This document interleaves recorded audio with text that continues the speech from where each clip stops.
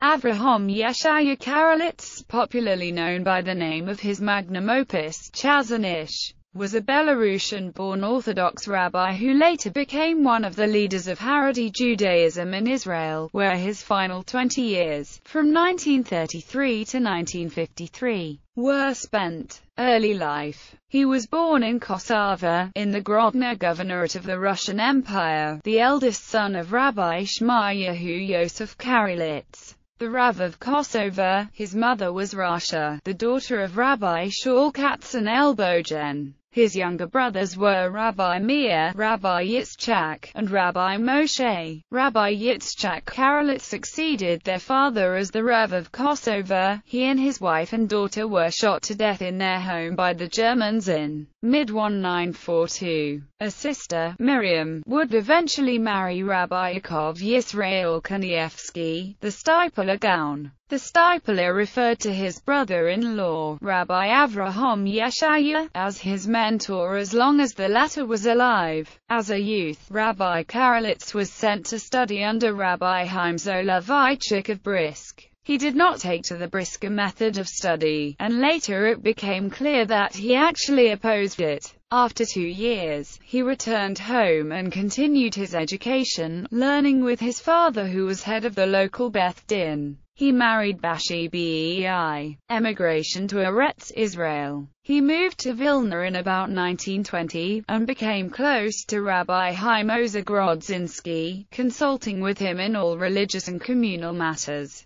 Encouraged by Rabbi Grodzinski and with Rabbi Abraham Isaac Kook's help, the Chazanish settled in Eretz Israel, then the British Mandate of Palestine, in 1933. His house in Bnei Brak became the address for thousands who sought his guidance. Rav Karelitz manifested unusual talent and diligence from an early age. He devoted his life to the study of Torah while simultaneously gaining knowledge in secular sciences such as astronomy, anatomy, mathematics, and botany. After his marriage, he continued to lead an extremely modest life, his wife providing for their needs while he spent day and night studying Torah in depth. He did not have any children. Influence. Though he held no official position, the Chazanish nevertheless became a recognized worldwide authority on many matters relating to Jewish law and life. He did not publish many responsa, yet still achieved recognition as a leading authority on Halakha. He declined to participate in any of the religious political movements which were very active prior to, and during the formation of the State of Israel in 1948. Yet, he had an immense influence on Haredi Judaism in Israel, whose formative period coincided with his years in Israel. David Ben-Gurion, the Prime Minister of Israel, and Yitzhak Ben-Zvi, who became the second President of Israel, visited him once to discuss political religious issues.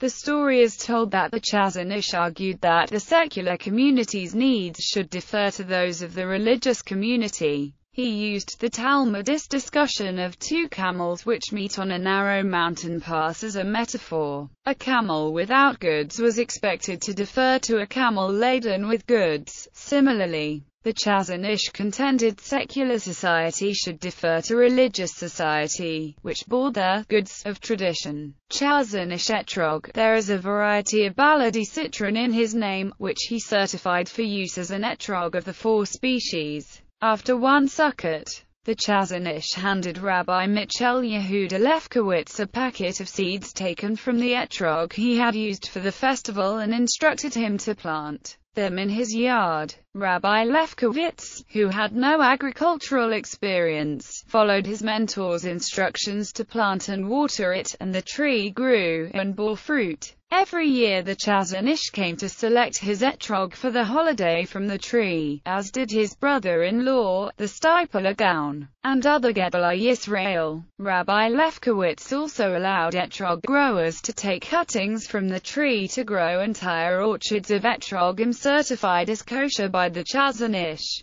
Bibliography. In 1911, he published his first work on Orach Chaim and other parts of the Shulchan Aruch in Vilna, anonymously under the title Chazanish. meaning vision of man, the word ish alluding to the first letters of his two names, the title by which he became almost exclusively known. Although essentially an academic scholar, he applied himself to practical problems, devoting much effort to the strengthening of religious life and institutions. His rulings on the use of the milking machine on Shabbat and on cultivation by hydroponics during the sabbatical year are two illustrations of his practical approach. Chazon Ish wrote over 40 books in clear Hebrew. In contrast to other great acronyms such as Avrohom Soloveitchik, the Chazon Ish is known for avoiding formulaic or methodical analysis of Talmudist passages, instead preferring a more varied and intuitive approach similar to that of the Rishonim. The Chazon Ish also discounted the need to delve into Musar as a formal study, feeling that a life dedicated to traditional Torah study would guide one toward the proper path.